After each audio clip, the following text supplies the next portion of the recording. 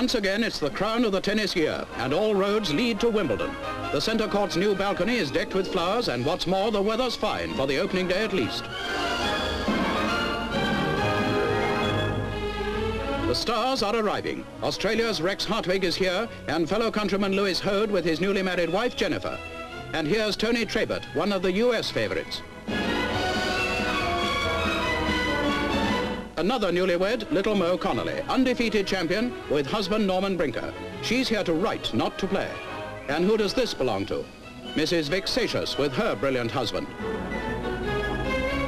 Traditionally, the reigning men's champion opens on the centre court. Jaroslav Drobny, playing against R. of Switzerland, once again confounds the critics who say this time he really must be past it. In no time at all, he masters the Swiss attack and takes the first two sets 6-3, 6-1.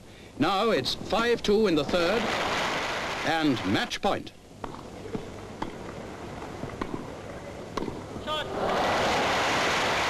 So tennis's Peter Pan goes on to the next round, apparently in fighting trim.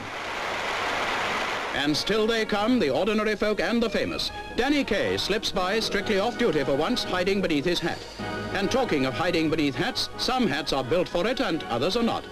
And some of us came here to watch tennis, so here's Mrs Seixas beating Britain's AJ Clayton 6-3, 6-love, 6-love.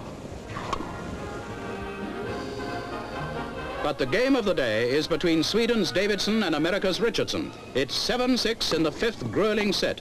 Davidson at the far end. And the Swede has won, but he's had to earn his victory the hard way. Who will reach the final? An Australian, an American, a dark horse? Your guess is as good as ours.